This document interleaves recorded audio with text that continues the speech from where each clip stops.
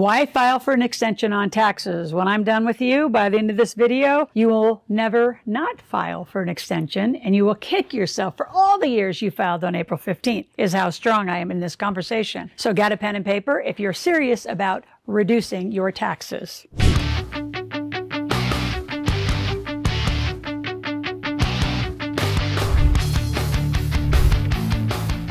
So number one, you need to connect with an expert. Well, I have found some of the world-leading experts, and they're not TurboTax, they're not you, they're not your brother's best friend, they're not some little bookkeeping system, they are an expert on a team. So what I do is I have you do a 3-year tax return review when you join the table or hire into our community, because all of you have overpaid taxes because you're doing it wrong filing April 15th. Number one. Number two, the biggest mistakes that you're making by filing in April and not filing the extension. So what is that whole list of costly errors that are happening right now and that you've been doing for some of you for decades? And then number three, the absolute benefits are going to become obvious, but I will point to a few very clear distinctions that a lot of you haven't probably thought about.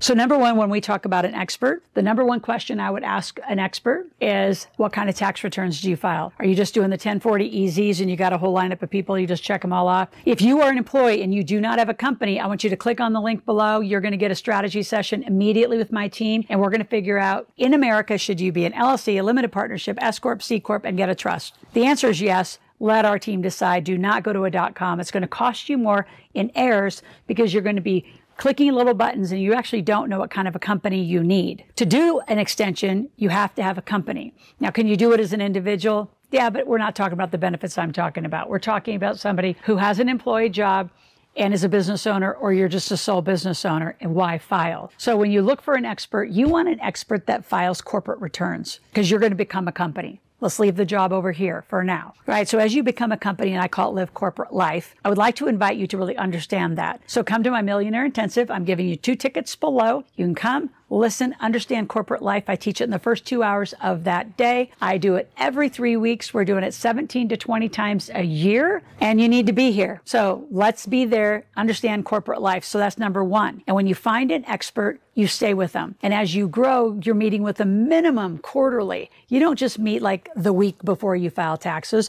or come with your big box and say, here's my year of my mess. You should be doing bookkeeping throughout the year. You should be meeting, planning, doing what I call a gap analysis. I'm going to give you the first 3 chapters of my Millionaire Maker book so you get really clear what your gap is, which is where are you and what do you want? So an expert, and having an expert do this, if you have IRS issues, you're never going to talk to a 3-letter agency. You're going to let our experts do it. I have 28 financial experts around me and our team and our community that will help you.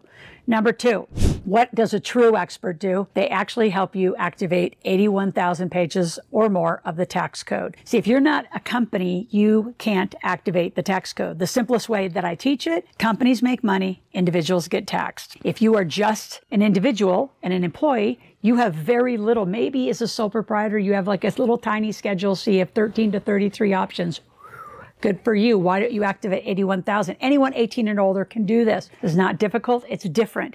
And a lot of your typical CPAs, they're just tax filers. They're not strategists. There is a huge difference if you're overpaying taxes. And again, I'm going to remind you, those of you who come to the big table or more, we'll give you a free 3-year tax return review just to show you how much you've overpaid. Most of you are overpaying $30,000 to $40,000 on average. The majority of higher income earners, you're paying $70,000 to $100,000. So the tuition is worth accessing our team. So again, get a strategy session with our team. Make sure you connect with us. Why file an extension once you're really in and you have a strategy? Well, first of all, your company doesn't file taxes until September of the year after. So we're in 2023. So everyone that my clients, our companies are filing taxes in September of 2023 from 2022. And then in October, all of the pass-through entities and your personal then final return marries up to it all. So it's a September and October tax filing date for anyone wealthy. That's just what we do. So April 15th is no longer your problem. Besides making sure that your strategist actually did